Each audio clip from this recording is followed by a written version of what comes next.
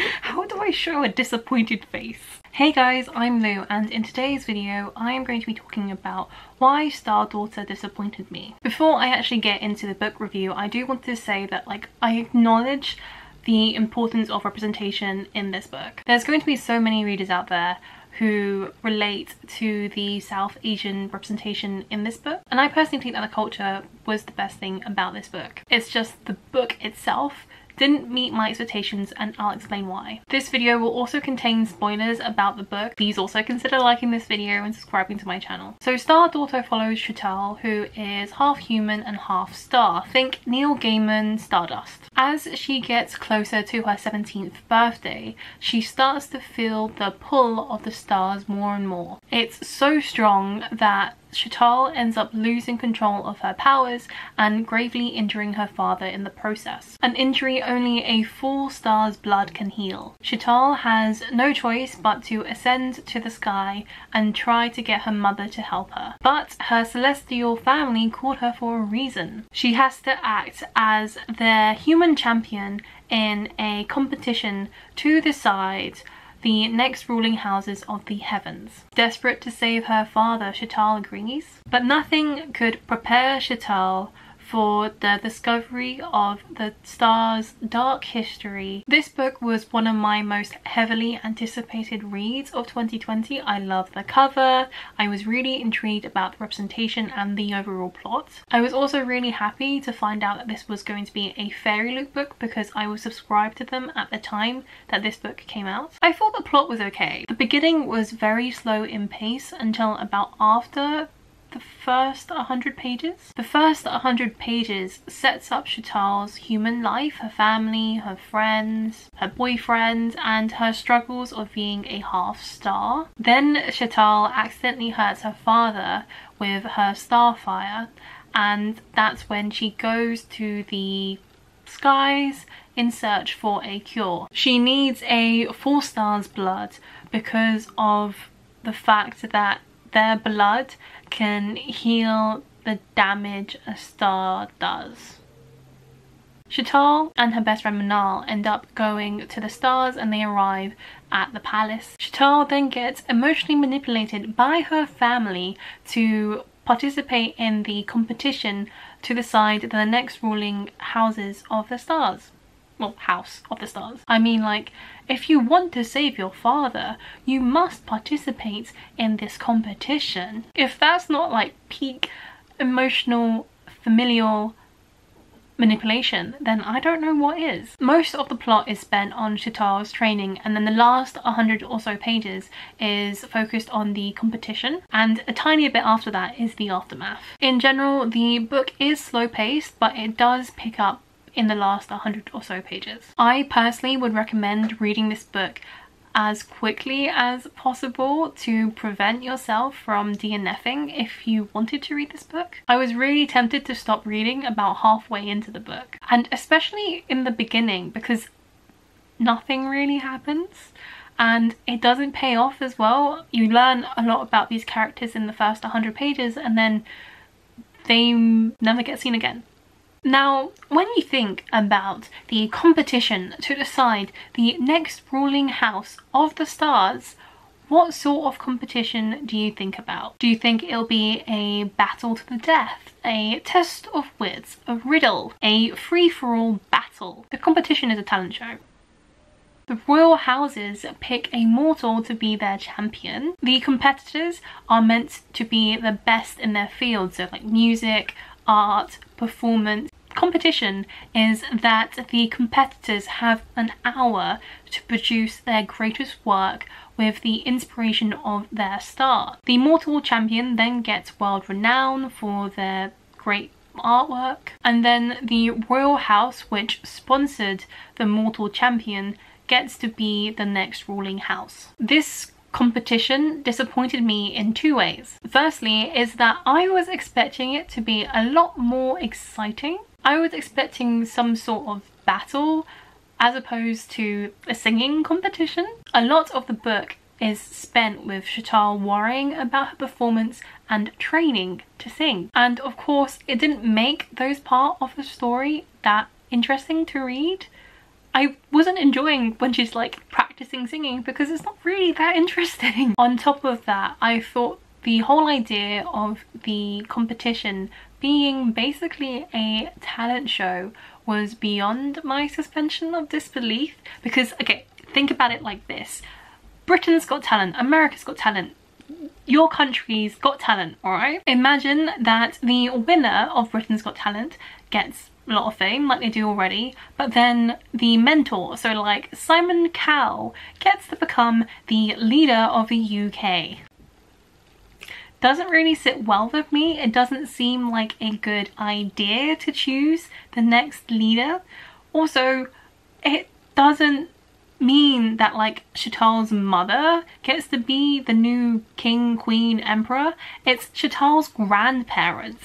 Chantal does all this work, yes, to save her father, but it's like beyond that, there's no real reward. It's so much work for Chantal to go through for one drop of blood. I mean, yes, she does help her father survive after injuring him, but still, I don't even know if her grandparents thanked her for it. I know why Chantal did it, and I think you guys can understand why as well. It's just very disappointing. Chantal gets chosen by her house, her family, because she is half mortal, so technically she can compete in this competition. But of course it gives her an unfair advantage to the other competitors because they're all human. The mortal competitors aren't happy about this and they go out of their way to antagonize Chantal, which to me lacked all common sense. Like, I have no idea why these humans would go and do that. Don't they have any sense of self-preservation? They would either verbally or like physically abuse Chantal. Like, one of them pushes her and like, it doesn't make sense. Like, she literally caused her father to have a heart attack and now he's in hospital dying, and yet these mortals are like, I'm gonna hit you?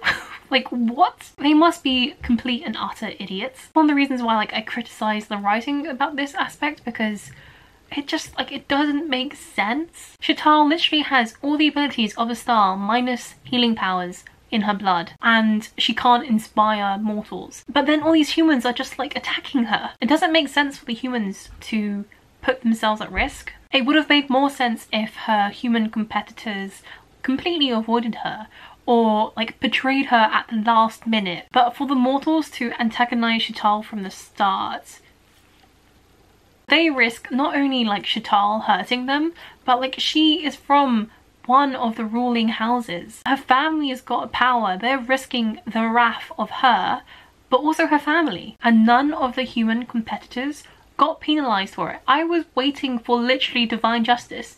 Nothing happened. It was really unsatisfactory to read. In terms of the characters, I do feel bad for saying this, but I didn't really like any of the characters. The characters will be memorable for me, but only because of how much I dislike them. Like, I didn't mind Chantal, but she was tiresome at times. Her best friend Manal was okay. I just thought that it would have made more sense for Manal to have been a star, because it doesn't make sense for Manal to accompany Chantal to the stars when nobody knows if it's safe for humans to go to the Star Palace. Like, at the very least, Chantal knows that she's going to be okay because she's half star. Manal didn't. Also, Manal disappeared quite a lot in the story. Like, she was doing her own thing in the Star Palace, and not once did she talk about her family on Earth. She was just like there on vacation almost. I did like the fact that Manal had like a small fling with one of the stars. It was a female-female romance, but I do wish it was a more prominent part of Manal's story. Manal could be completely written out of this book and not much would change from the overall plot. Then there's Dev. I really disliked him so much. He lies to Chantal. The entire reason why Dev and Chantal got together before the start of this book was because Dev had an ulterior motive. He knew that she was a half star and his cousin is a fellow competitor, and he told Dev to go and befriend Chantal. Dev gets upset when Chantal rightfully distances herself from him when she discovers that he's been lying, and then Chantal tries to blame Dev for the accident that happens to her father because like he was the emotional reason why she lost control of her powers.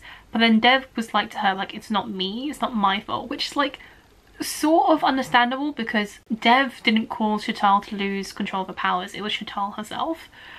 But then not once in this conversation or like in later conversations was Dev concerned about her or her father. He wasn't like, you know, are you okay? Are you mentally okay? How's your father? He's just like, it's not a very nice thing to do to a girl that you supposedly love, because they end up together in the end, so like he must have had like true feelings for her, yet he didn't care enough to ask about her feelings.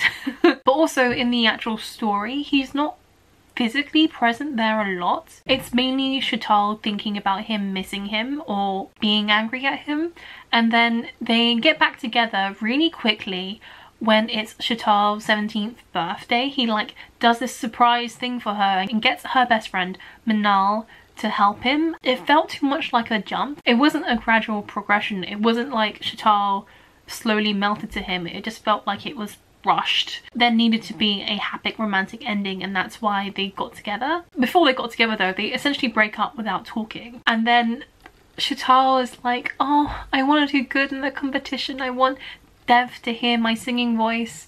And it just felt like Shveta did not deserve Dev, especially with how he treated her and how he was acting. And I personally didn't feel any chemistry between Shveta and Dev. I wasn't feeling it. I was not invested. The rest of the characters in this book, they weren't developed. Like, sure, we were given like random facts about their backgrounds, but I felt like I didn't really know them. They lacked agency. We didn't really know what motivated them. You might have guessed, I didn't like the romance. Most of the reasons I've already said. I just felt like this book would have been a lot better had the romance died after Shveta discovered Dev's betrayal. It would have been so much better if it didn't have to have a romantic happy ending. I do understand why the romance was included though. It allows the readers to relate to like Asian parents not allowing their children to date, and I understand why the romance was included in the beginning, because it is an instigator for Shveta losing her powers, and then the romance slightly helps out in the competition. But it's really hard for me to get on board with a romance where I like dislike the characters and felt like they would have been better off separate rather than together.